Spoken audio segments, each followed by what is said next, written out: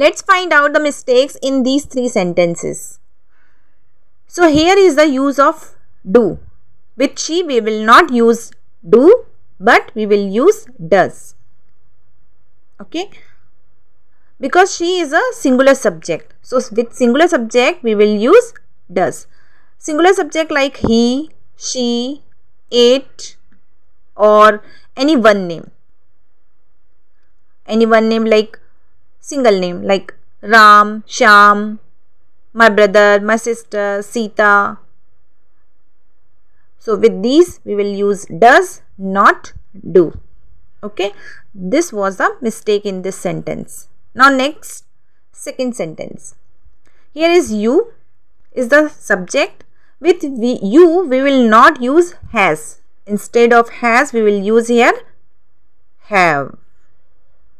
Okay, you have done my work. This was the mistake in this sentence. Now let's take the third sentence. In third sentence, it is used here had, 2 times had. So first had is helping verb. Both are correct. First had is helping verb and second had is verb's third form. So here is no mistake.